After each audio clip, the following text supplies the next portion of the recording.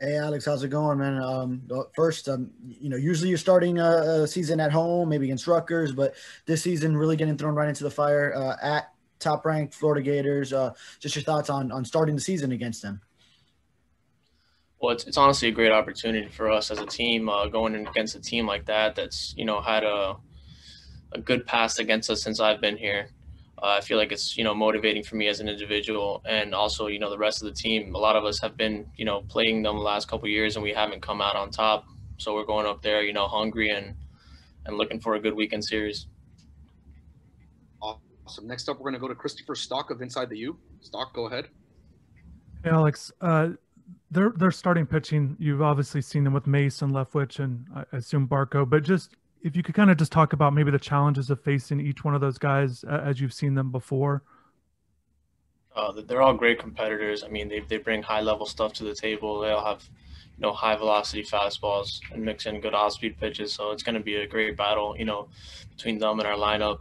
But at the end of the day, I mean, no matter who you face, you still gotta, have the same approach. It's been the same game we've been playing our whole lives, for most of us at least. And the ball still got to cross the center of the plate, and we still got to swing it. So it's going to be a fun weekend, like I said. Awesome. Let's go to David Wilson of the Miami Herald. David, go ahead. Hey, Alex, I know Florida would be big in any situation, but especially given last year where you guys lose a couple close games to them, and then obviously the season ends not much longer after that. Just how exciting is it to kind of go back up there and maybe try to get a little bit of revenge or something off of last season? It's going to be exciting no matter how the outcomes have been in the past. I mean, playing against a rival school, Miami versus Gainesville, it's going to be a huge rivalry weekend, even though there's not going to be, a packed house, but it's still 2,000 people. I think it's going to be a lot of people for a COVID year. It should be exciting. It starts our first game of the season. Everybody's always got that jitter, that, excitement to get back out there once you see the lights turn on, even though we're playing during the day. But, it's just that excitement of getting out there. You get to see the other team. You're finally going against, a different type of competition, not just your, inner squads or whatever we've been playing. It's going to be fun. The juices are going to be flowing, and I'm excited to get out there and see how we compete against, one of the best teams in the country. All right, Toral, we have time for a few more. We're going to go to Isabella Didio of the Miami Hurricane. Isabella, go ahead.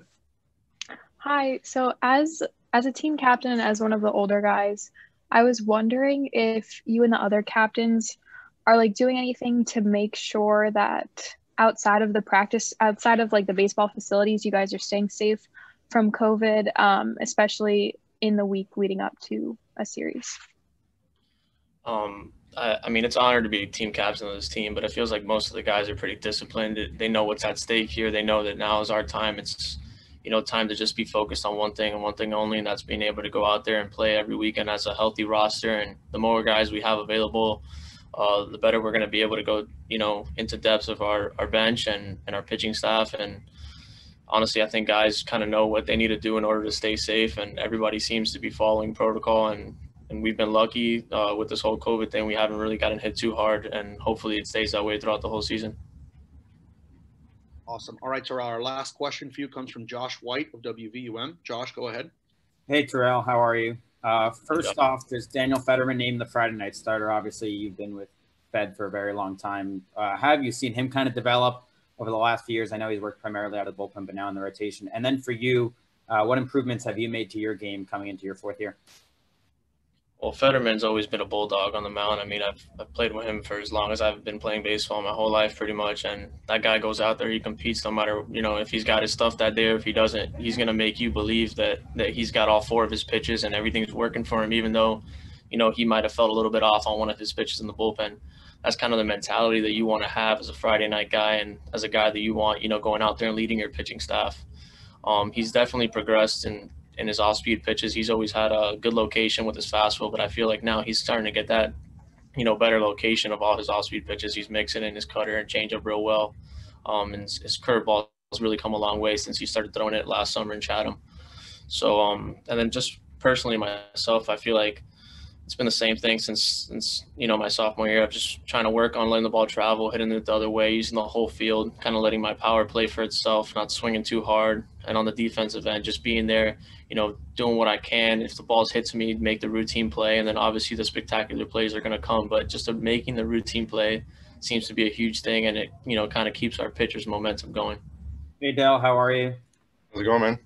Just how excited are you for this season? Obviously, with last year getting cut short, and then what is it like to open up with Florida? We're all excited. I'm super excited. It's been maybe about a year that we haven't played an actual game instead of inter-squad. When we're obviously, we're opening up with Florida, it's going to be, the juices are going to be rolling, and it's going to be fun. That's what we want. Awesome. We're going to go to David Wilson of the Miami Herald. David, go ahead. Adele, obviously last year the pitching staff you were working with was a lot of veteran, experienced guys. This year you've obviously worked with veteran as a reliever, I guess, mostly, and then 2 freshmen. Just what has stood out, I guess, first about the 2 freshmen, and what does Fetterman bring as a starter that you've obviously seen in the past as a reliever? Yeah, so I mean the 2 freshmen are, they're lights out. I think they got really good stuff. Rosario, he's been very consistent in our inner squads. He's got a really hard fastball, and he's got good movement. I know JD has worked with him a ton with his off speeds, which he needed to work when he got here. It's looking a lot better now. And as far as Maderos is his off speed was always good. Since he got here, he just needed to discipline himself and just throw more strikes, go right after the hitters. So those 2 kind of worked a lot with JD. And as far as Fed, Fed's probably our most consistent, pitcher, veteran guy. And, he's a competitor. He was also a starter in the Cape, so he had experience, there. So looking forward to that. Awesome. We're going to go to Louis Zabala of CBS4. Louis, go ahead. What's up, Del? How's it going? Going with those 2 freshmen heading up to Gainesville to open up the season, you as a catcher, how important is it going to be for you to keep those guys? And even Fed is an emotional guy. He said that as a closer, he doesn't have to worry about it. He could come in there and blow, boom, boom, boom. Yeah. And now as a starter, it's maybe your job to keep them, even keel. What your role as a catcher in that situation? And Gino said you haven't really caught a lot, but you're going to be dependent on heavily in those type of situations. What's that going to be like going up there for the opening weekend? Yeah, for sure. I mean, I think I started that honestly in the fall, with Maderos and Alejandro. I kind of talked to them. I picked their brains, like what they want me to do as far as setting up, where they want me to set up for certain pitches, anything like that, just communicating with them. So it could be easier for when the game comes and a lot smoother, we don't have to discuss all that stuff during the games. I just need to, focus on, or not focus, but like make sure they're still with their game plan and doing what they wanted to do. So I'm the guy that's guiding them and making them, feel good and comfortable. Awesome. Our last question for you comes from Christopher Stock of InsideTheU. Chris, go ahead. Yeah, Adrian, I was curious about you faced Tommy Mace and Jack Leftwich, throughout your career. Just kind of if you could touch on each of them and maybe the challenges in facing them and having success against them as a team.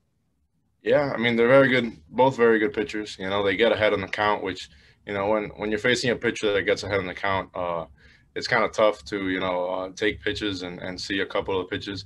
And, I've seen them this is going to be my 3rd time I see them both, actually. So it's kind of a little bit of advantage, but still, it's different. I'm sure over quarantine they worked on stuff too. So you can't take, you can't take them for granted. They're very good pitchers, and you just got to compete. Go ahead. Hey, Anthony, how are you? Just for you up the middle, obviously looks a little different this year. What's it like kind of adjusting to some new guys up the middle?